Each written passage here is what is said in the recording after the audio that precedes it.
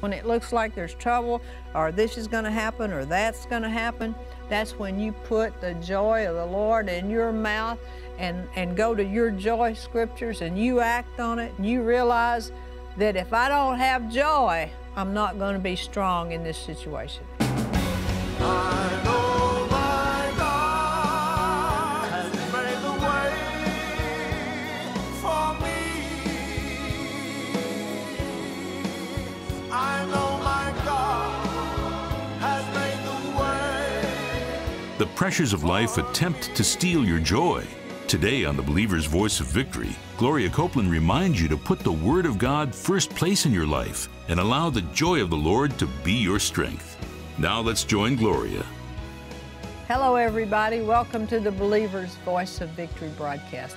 We're talking about something that's really vital to our well-being, the fruit of the Spirit. This is the fruit of the reborn Spirit. Not the spirit without God, but when we get born again, our spirit man has the ability to produce the fruit of the Spirit. And we talked about love and peace and joy. This says in Habakkuk, "Yet I will rejoice in the Lord, I will joy in the God of my salvation." Habakkuk 3:18.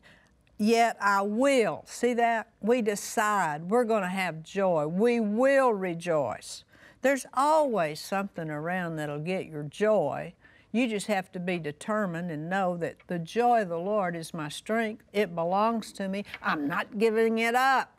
No matter what comes, whatever. What does the Bible tell us to do? We roll the care over on the Lord, and He cares for us. And He takes care of it. Hallelujah. So we can have joy all the time, even if there's pressure, even if there's problem. Faith believes it receives when it prays. And so faith takes the answer when it prays. So faith should not be depressed or feel sorry or neglected or sad. That's not faith. It can't be that way. And neither can joy be sad. So this says in Habakkuk, yet will I rejoice, even when things are all bad, in that scripture, it says, yet will I rejoice in the Lord, and I will, see that will? I will joy in the God of my salvation. Luke 1:47, Mary said, my spirit rejoices in God my Savior. So we make a determination. You know, there's going to be tests and trials in this life. There could be tests in sickness and disease or poverty or whatever. You know, you might need a job. What do? You don't quit. You stay in the Lord. You stay in the Word. You yield to the fruit of the Spirit, love, joy, peace. You don't let the devil steal your peace. You don't let him get you out of love. It says in the Deuteronomy 26 that we serve the Lord with joy. Serving God should not be a drudgery or something we have to work our way through. If it's a drudgery, you're not doing it right. There are things that you don't know. It's a delight to serve God. It's a delight to be blessed and to know where you're going and to know have the assurance of, I'm in the will of God. I know He's working for me. I know He's blessing me. I know He's helping me. So you release joy like you release faith out of your mouth and from your heart. When you begin to have any kind of sadness, any kind of bad news, any kind of pressure to cause you to want to talk unbelief and doubt, say, no, I'm not doing that. I have the joy of the Lord. I serve the Lord with joy. That's what Deuteronomy 26 says. Psalm 23 is a picture of the fullness of life in God. The Lord is my shepherd. I shall not want. Hallelujah. He causes me to lie down in green pastures. Glory to God. And the joy of the Lord is our strength. So we know, no wonder the devil tries to come get our joy, because that's where our strength is. That's where our power is. If somebody said, it may have been Jerry Savelle said, if the devil can't steal your joy, he can't get your goods. So you can understand why Satan would try to get us out of joy. The Bible just says, as we've talked about, the joy of the Lord is our strength. So when we get sad and when we get down, we get depressed, and we start believing the devil's lies, we don't have much power. Power goes out when doubt comes in. And so we settle in on the Lord is my shepherd and I shall not want. We know that the Scripture says to do all things in joy, and opposite of this is dread and fear. Here, now listen, if you have these things trying to come on you, you know it's the devil. So what does the Bible say to do when the devil comes with his lies? Resist him and he will flee from you. That is a promise. You resist the devil, he's got to flee from you. So it says in my notes here, I have do all things in joy. The opposites of this are dread. The opposites of joy are dread, fear, disappointment, anger, delusionment, sadness, resentment, selfishness, hurt. When you begin to feel, you get your feelings hurt, you're just asking for trouble. You're letting your guard down. What does love do? Love forgives. If somebody's done you wrong, forgive. Here's an opposite of joy, strife and bitterness. The Word says in Deuteronomy 26 that God's people serve in abundance of all things. God wants our life and surroundings intact so that our thoughts and joy of life are unhindered, in order that you and I are in a continual rejoicing in and for Him and His goodness. Now, when things don't look bad, when things aren't going our way, we don't get sad. We don't quit. We don't get depressed and down, start talking negative. I'm talking about you and me. We don't do that. We know better.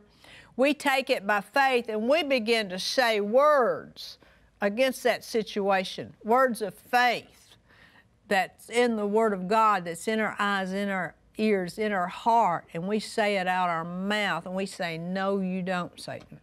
God meets all my needs according to His riches and glory by Christ Jesus. I'll not accept a bad report. I'll not accept the report of unbelief. I'll not accept the report that I'm going to live and that I'm not going to live, that I'm going to die young. No, I won't have that report. You know that song, Whose Report Will You Believe? Well, when bad news comes, and bad news comes, you can watch it all day long on the news. When bad news comes, we don't accept it. You don't accept it. I don't accept it. We say, no, you don't. You know, they start talking about your finances like they're an authority on your finances. We're going to have a recession.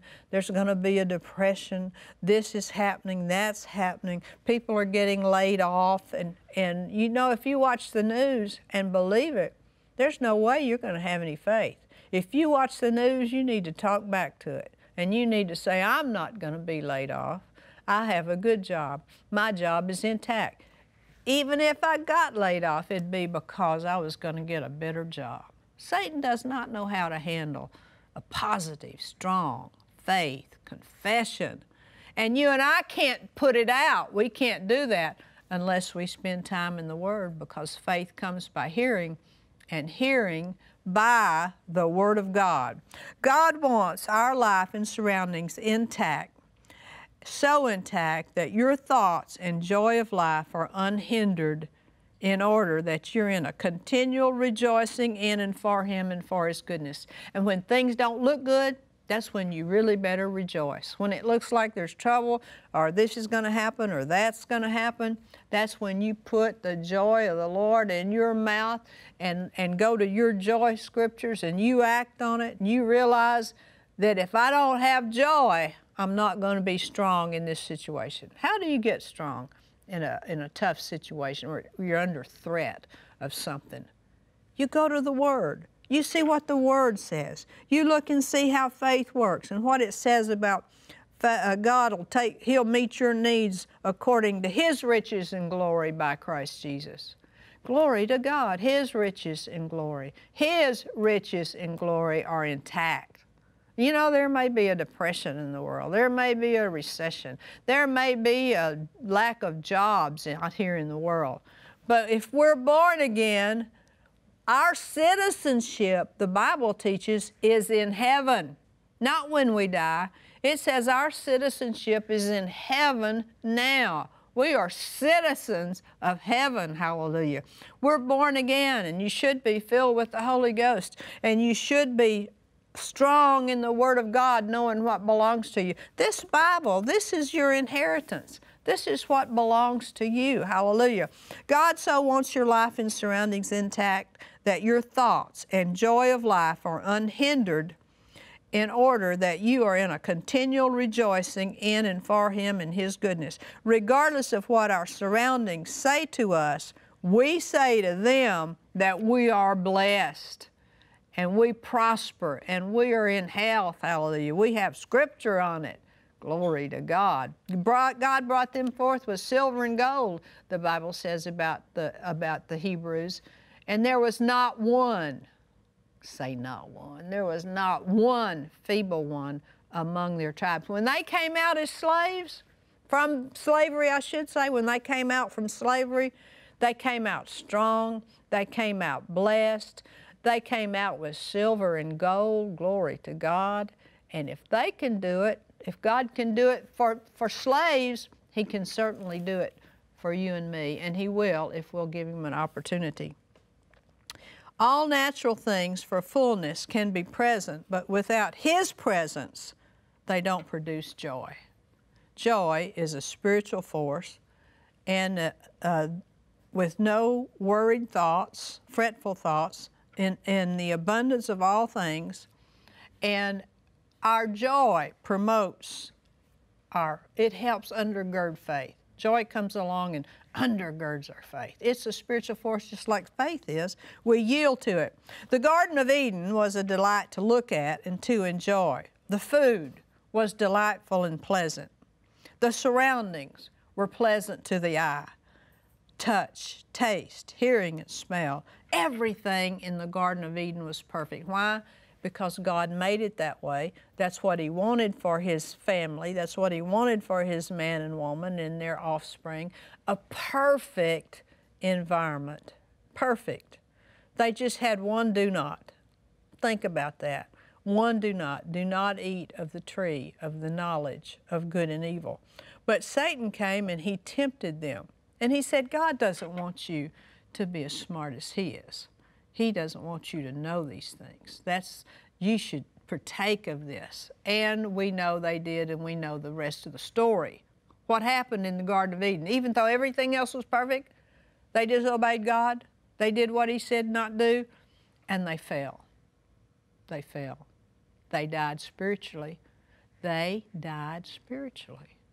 Now, you and I, we've got to do what God says. We can't be listening to the unbelief of the world and thinking, well, you know, I may lose my job. I'll probably do this. I'll probably do that. They'll probably lay me off. No, we're not of that group.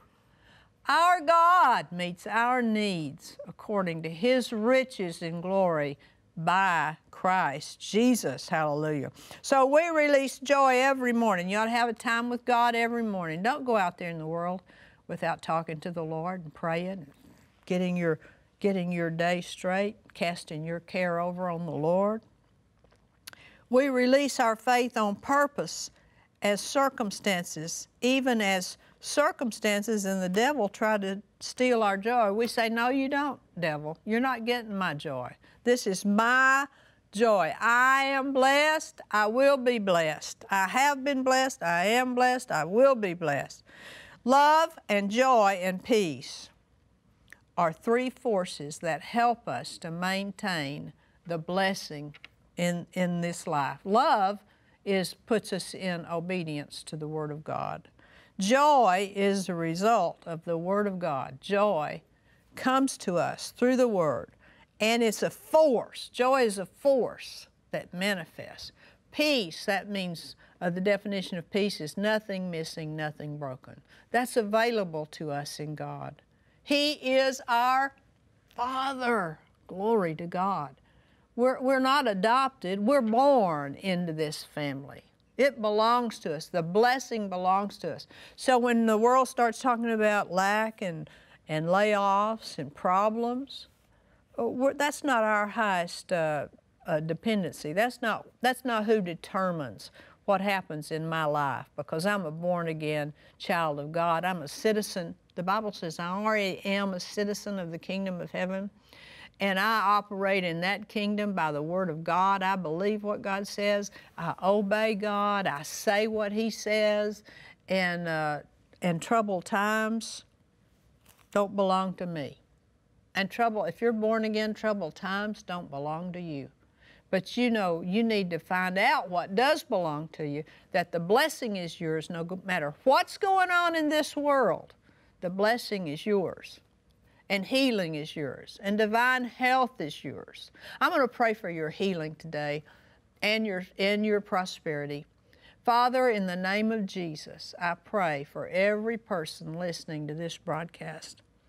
I thank you, Lord, for the healing anointing now flowing into them from the top of their head to the soles of their feet. Healing, by your word says, by your stripes, Jesus, we were healed. If we were healed, we are healed. And we take that healing now, and I command sickness and disease to come off of your body, off of your mind, out of your life in the name of Jesus. I rebuke it. Sickness, go. Fear, go in Jesus' name. Unstableness, go in the name of Jesus. And you be healed from the top of your head to the soles of your feet. Take your healing now. I don't care what it is, heart trouble, cancer. The Spirit of God knows no problems in healing any situation. Hallelujah. So we take our healing, we take our peace. If you're worried about something, the Scripture says to roll your care over on the Lord. Or you could say, roll your worry over on the Lord. Whatever's worrying you, don't take it anymore. Pray about it. Believe you receive God's answer. Believe you receive His help, and roll it over on Him. And go from that place of prayer in peace. Hallelujah. We take our healing. We take our peace. We take our well-being. If you need a job, call it in. You're a believer. Say, job, the best job I ever had. I call you in the name of Jesus. You come to me now in Jesus' name. Come to me now. I believe I receive it. Those are big prayer words. I believe I receive it. When you pray, you take it. If you haven't taken it, you haven't released your faith. And then you ask the Lord, if you're believing for a job, ask Him to lead you and direct you to where you should go and what you should say when you get there. Hallelujah. And we don't worry. 1 Peter 5 says, roll all your care over on Him. Why? Because He cares for you. God cares about us. He's interested in us. You say, well, it doesn't look like He is. Well, maybe you're not giving Him anything to work with. You know, faith comes by hearing, and hearing by the Word of God. If you're not hearing the Word of God, your faith's not working. So you look up Scriptures and you get what you want from the Word of God. What says, you know, if you're believing for a job, say you believe, you receive it. When you pray, you take it, you do what He says in Mark, and you receive the best job you've ever had. How do you do that? You just don't let the devil lie to you. When he comes tells you you're not going to get something, rebuke him and resist him is what the Bible says. Resist him and rebuke him out of your life, and don't listen. Amen? I'll be right back.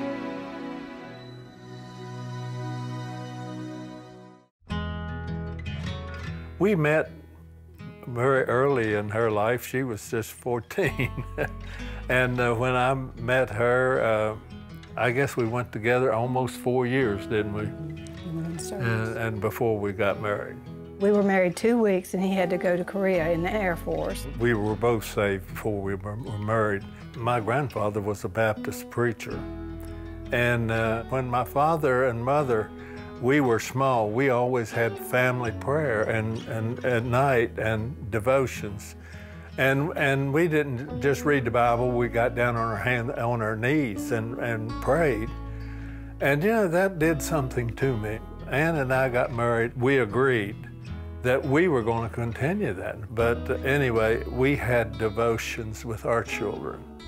And God, I mean, we prayed, and we'd get down on our knees and pray. That's the way I thought, you know, is the best way to do it. We were raising our children in that little church, and we can both remember coming home on Sunday and saying to each other, there has to be more. There has to be more. This is just not enough. And there were some ladies that were going to Stanton, Virginia to hear Brother Copeland. And I'd never heard of him, and I thought, they said, oh, he's good, you've got to come. When I came home, it was just, from then on, I found him on TV after he started his TV programming. And the magazines, when they were just a little 2 pages of whatever, and it was so exciting. When Brother Copeland first started his ministry, we got a tape from him. Yeah. And we were just baptized in the Holy Ghost and speaking in tongues and all. Yeah. And we really began to feed on the Word. The ministry itself has been in our family all those years, and our children they all enjoy, they were all born again and love God. And so I was a teenager at the time and had given my heart to Jesus, but was checking out all of this information about the Holy Spirit and a powerful walk with God. And so that was the first time I heard of Brother Copeland. Shortly after that, we began to get his literature and things of that nature in our home. And I saw, while my parents had been Christians, I saw a newness to their walk with God and the relationship with each other. We're definitely a family of faith. You know, we've talked a little bit about our motto, that we press in to live happy, free, strong, long. We want to be fully supplied. We want to have lots of fun until we're done. We want to go full stride till we're satisfied, and then have a peaceful passing to the other side. My mom and dad are faithful every morning. You know, that's part of their routine, is that they move their bodies and they worship the Lord. And Gary and I walk our neighborhood, we ride our bikes. My mom and I do a 10K annually each year as a mother-daughter tradition. So we do what we know to do in the natural, but we lean on the Word of God. I think we all need to take care of this temple, the temple of the Holy Ghost. We stay on the Word, we exercise, we eat right, and we get plenty of rest.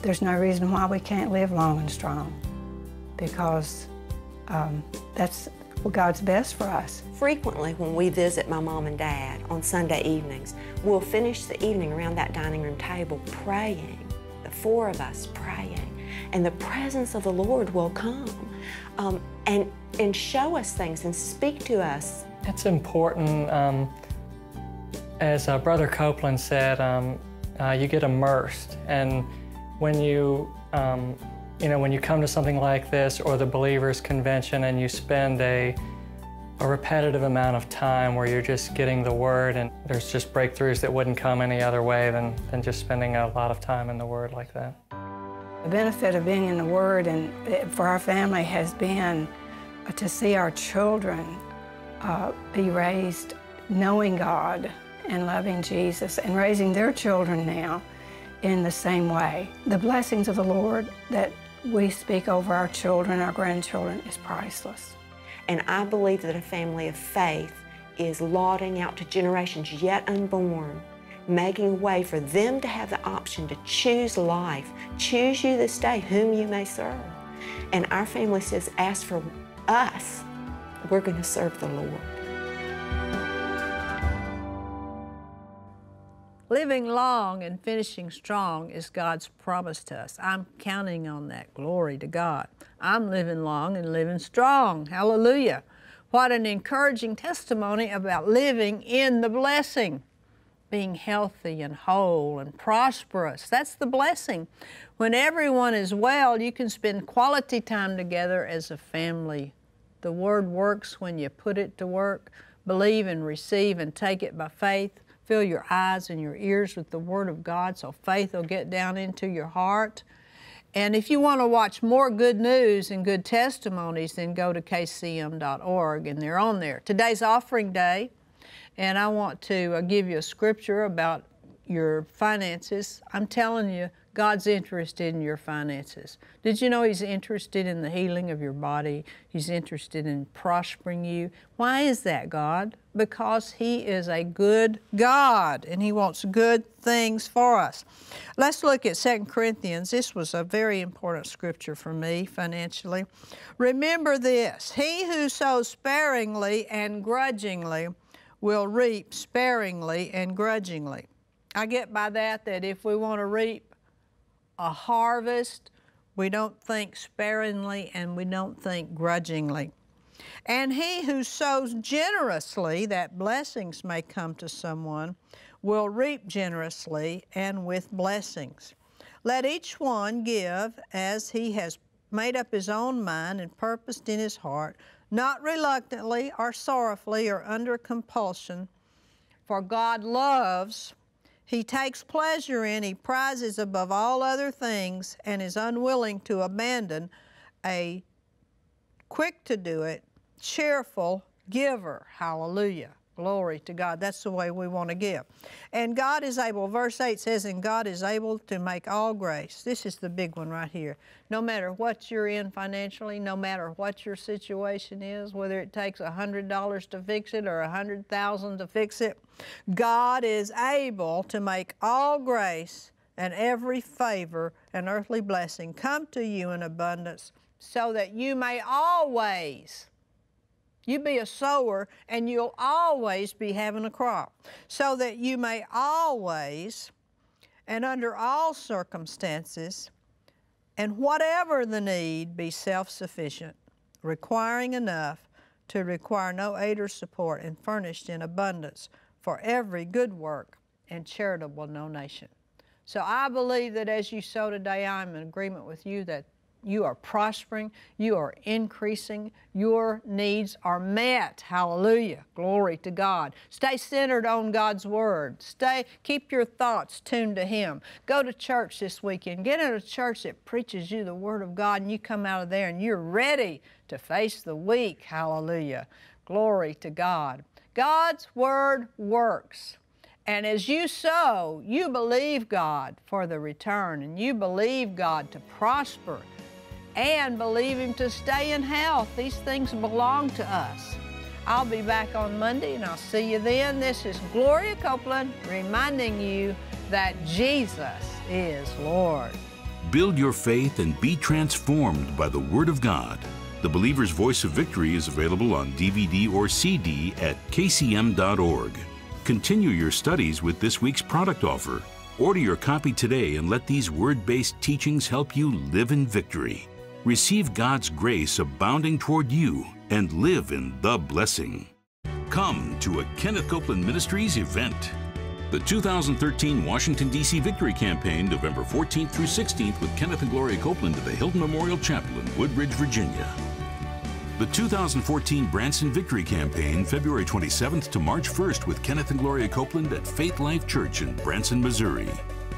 The 2014 Southwest Believers Convention, June 30th through July 5th with Kenneth and Gloria Copeland and their special guests in Fort Worth, Texas.